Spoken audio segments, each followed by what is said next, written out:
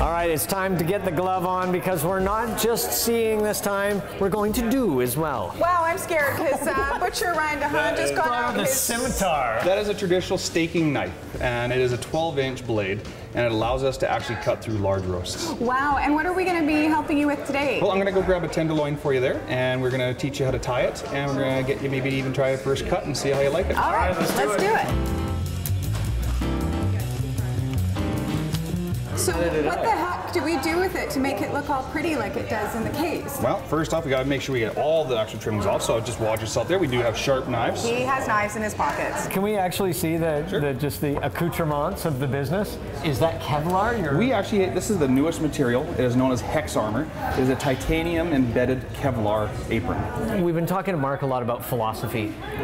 Tell us about your philosophy for this space and what you're hoping for. Our philosophy is to make sure that the neighborhood is here to come in and be able to afford to buy the high-end meats that are out there and give them a good quality, fresh product. Dude, the prices are, They're crazy. They are crazy. You guys are crazy. It's like, hey, you know, I feel like an ad, but your prices are crazy. No, they really are, and I think this will welcome the neighborhood, but also make it a destination spot like Save on Meats used to be. Yeah, and it is, and we actually even have a full plan that we're going to actually be making our own charcuterie in here, right? We're also going to be doing all our own fresh sausages. We actually just got our grinder just up and running today. How exciting is this, I mean, for you as a professional to be able to have not only this facility, but upstairs as well, the cutting room, and just to have all this at your disposal and be able to indulge in your art, you know, to make sausage, to do charcuterie. It's absolutely be amazing because we actually have an entire commissary kitchen upstairs that'll be working along with us to make pâtés, terrines. We even have terrines and duck confit made right in-house. We also have an actual deli window that it's going to be producing like sandwiches for about $1.50 to $2 a sandwich. And how welcome is that here? Exactly. Yeah, well, this is our other problem. Like we also know some of the people don't want to come into some of these new high-end establishments. Yeah. So we want to be able to reach out to the actual locals in the area as a quick stop by. Okay, let's get to the practice meat. your art. So basically, What are we going to do? Talk us through this again, that Chateaubriand, the actual... The filet mignon, the tail, which we will actually turn over and actually create a larger steak if we wish. Okay, how important are your knives in I was going to this say, using a situation? nice dull knife. This is not a dull knife, but I can literally shave with this knife if I wanted to. Wow. It is that sharp. So I just want to clean it up, and then what we're going to do is we're going to actually tie this up. Okay. Right, and so what we do is we turn this so it's nice and close to the edge. Right, we make sure that this is folded up nice in here because we just want to make sure all that fat is out of here. And what we start off is in the thickest part here, right? And we take it, we turn, and then we quickly turn and tie it. Oh, come on now.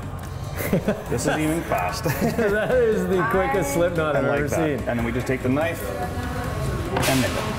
And again, You made it look really easy. How important is the tying, you know, to get it cooked properly? It is most important actually, and that's why a lot of places, you know, they try to do these new netting, and you really want the juices to retain within the actual meat. Right. So what we do is we slide it under, and we go about an inch over. go Forbes. See if you can do it. I don't know what I did, but it No, not even close. I'm going to So show you not. once more. I'll show you once more. So What we do not. is we come over, and we leave this one on our finger, Okay. right? What I'm going to do is take the other finger, and I pull it and twist. I don't think I can do that, but I can braid your hair. Yeah, okay. What are your cooking instructions? I like cutting it into steaks. I don't like doing it in a whole roast. I really like medium rare fillets. Yeah. Right? And basically I'm going to sear it a really high skillet for about 1.5 minutes each side. Do you put oil on it? No. No, you I just let actually it go. dry off all my steaks. And then I will salt it. I literally just put like just straight up butcher salt, kosher salt. And then basically I take it really high, 1.5 minutes each side. Then I put it into the oven for about 2.5 minutes a side. And what's the purpose of searing before you put it in the oven? Retains the juices, right? It gives you that nice flavor. It seals it right up. When we cut a tenderloin, you can't just simply cut. You actually have to support the steak as you cut. Because if you don't do that, it's not going to retain its roundness. Do you want to take a try? Forbes, Hold you it, go again. All right. and right about there. Watch your fingers. and straight down and pull through. Oh my gosh, you know what? I need new knives.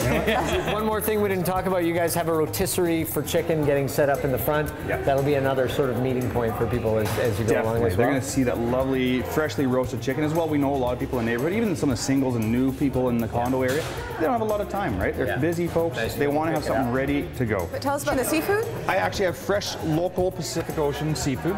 We have actually brought in from steelhead fillets. We have nice sockeye. We have fresh halibut fillets. Then we go into some of the shellfish and actually like the fresh shrimp, and it's all from the local coast. You will probably have a look of amazement like Michael and I did when you see the prices of stuff like this. So affordable, and of course you can come have a great meal as well. We're going to go to the diner right now. I'm kind of hungry. Yeah, I'm starving.